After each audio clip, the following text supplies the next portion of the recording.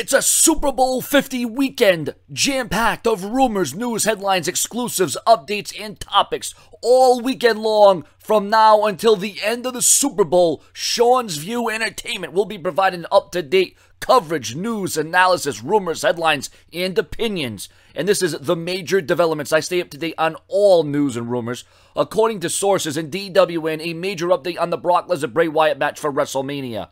The writers have pitched everything from Lesnar versus Wyatt one-on-one, Brock Lesnar and The Undertaker versus Bray Wyatt and Braun Strowman, and there's even been talk of Lesnar, Undertaker, Kane, and Big Show against the entire Wyatt family in an 8-man tag team extravaganza.